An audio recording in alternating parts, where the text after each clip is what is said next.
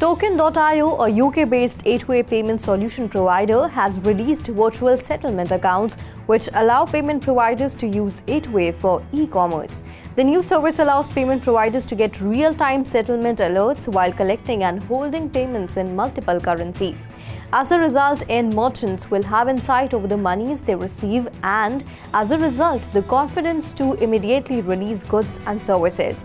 Token.io capitalizes on the renewed interest in account-to-account payments as a result of the trend away from cards and towards alternative payment methods by expanding this new product. According to the official announcement, open banking-powered A2A payment transactions are expected to exceed $330 billion by 2027.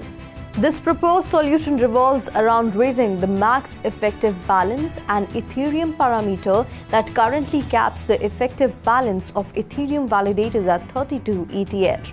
The max EB has inadvertently led the validator set size to balloon under the existing structure, forcing large-scale staking operations to operate a huge number of validators.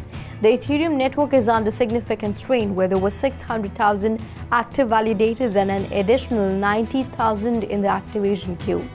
This proposal states that increasing the max EB allows future consensus layer upgrades to be unblocked, improves the performance of the present consensus mechanism and P2P layer, and improves operational efficiency for validators of all scales.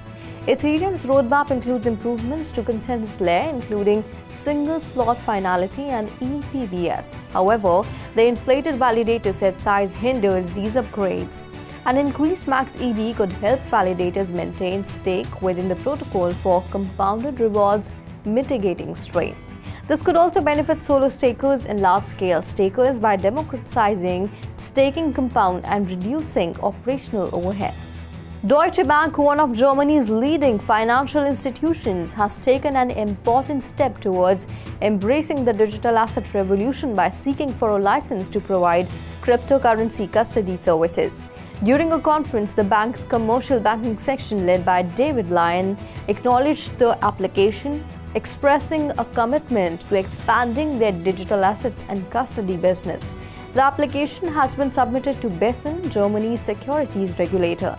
The bank hopes to position itself as a trustworthy custodian for digital assets by gaining this license, which will allow it to provide a secure storage option for cryptocurrencies and other digital assets. The strategic approach is consistent with Deutsche Bank's overall goal of increasing fee income in its corporate banking segment.